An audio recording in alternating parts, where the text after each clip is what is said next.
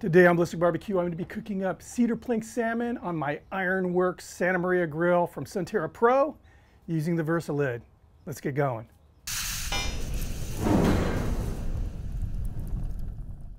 So here are the salmon fillets that I'm cooking up today, and each one of these is just a little over 1 pound. You want to make sure that this fish has not been frozen and thawed, and a way of telling is to just take your finger and push into the meat and release. It should spring back. If it's been frozen and thawed out, that depression from your finger is going to stay there and it's going to actually fill with water. Another thing is smell. There shouldn't be a really strong fishy smell. It should just smell kind of very clean, kind of oceany, briny. Now the cedar plank technique I'm going to show you is my favorite way of doing salmon. And I've made this for people who swore up and down that they hated salmon, and they actually loved this dish. So it's, in my opinion, the best way to cook salmon. Cedar planks just add such a nice flavor. I'm going to season these very, very simply. Just some kosher salt, a lemon here, and I'm just going to grate on a little bit of the zest. Get a lot of lemony flavor from the zest. And the nice thing about this technique, the cedar planking, is this fleshy part of the salmon here is not going to come in direct contact with the heat. So the oils from this lemon zest are just going to really make this taste great. I mean, again, it's going to give it a nice, fresh, lemony flavor. Here are my cedar planks. I soaked these cedar planks in water for probably about an hour or so, which is important. It just kind of helps slow down the burn on these pieces of wood.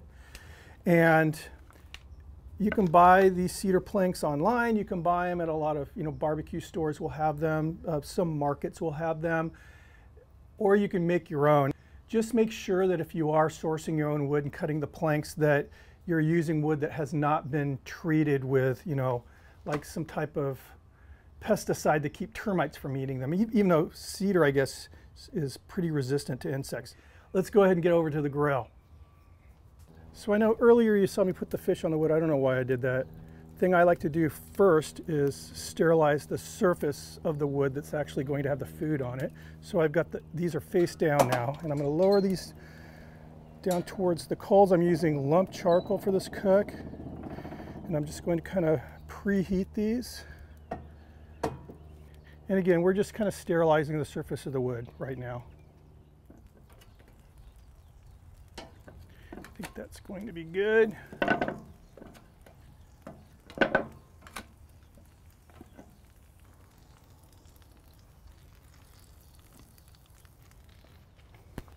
Now we'll get that Versa lid in place. And I'm going to leave these down here close to the coals just initially.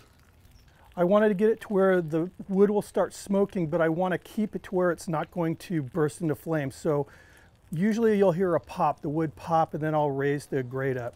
I can already see it starting to smoke a little bit. Right, the wood is smoking really well. It's crackling just a little bit, so I'm going to raise this up.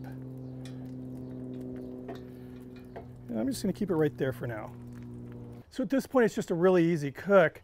Monitoring the wood, making sure it's smoking but not bursting into flames. But right now, it's smoking good, smelling great. All right, the fish has been cooking for about 25 minutes, and they are done. So let's get the grate raised up here away from the heat. And let's take a look at these fillets. Just look at the color of these things, beautiful. So there's a couple ways of checking for doneness on your fish. One way is to take, a couple forks and just open it up to see if it's looking how you want it to be. I know a lot of people like medium rare salmon. Me personally, although I love sashimi, I love sushi, I love seared fish, I like salmon done through. So I'm using a thermometer. I just popped it in there and I'm pulling it at 140. Medium would probably be more 130, 135. But again, I like it 140. The nice thing about this technique is although it is cooked through, you'll see it's going to be ridiculously moist. Scrape it off.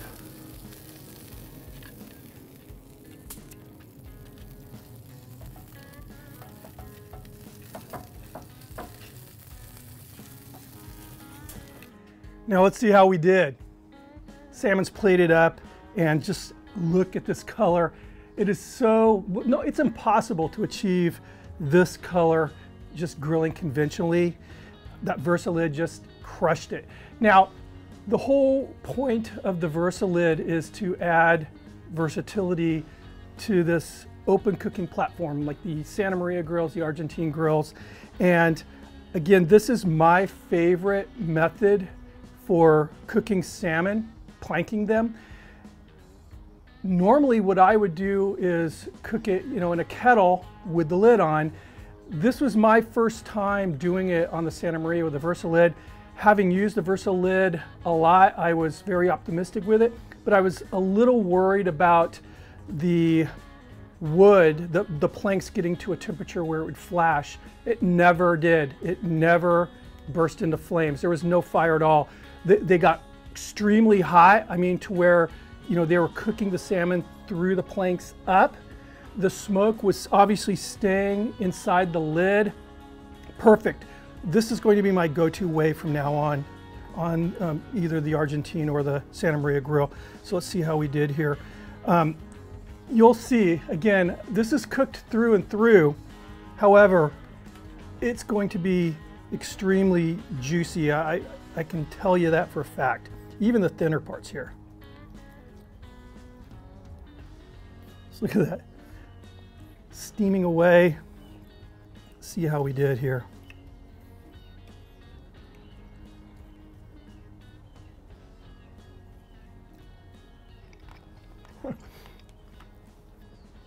Yeah, look at that.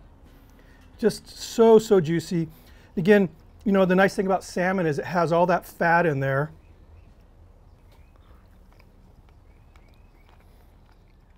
I don't know if you can hear that rooster crowing. It is actually morning for me when this is my breakfast, so I'm very excited about this. Anyway, guys, thanks for stopping by. If you're not subscribed, make sure you please hit that red button, ring the notification bell, thumb up the video if you like it. I hope you did. I have links down below for these fantastic Sunterra products. I'll see you on the next video. Cheers.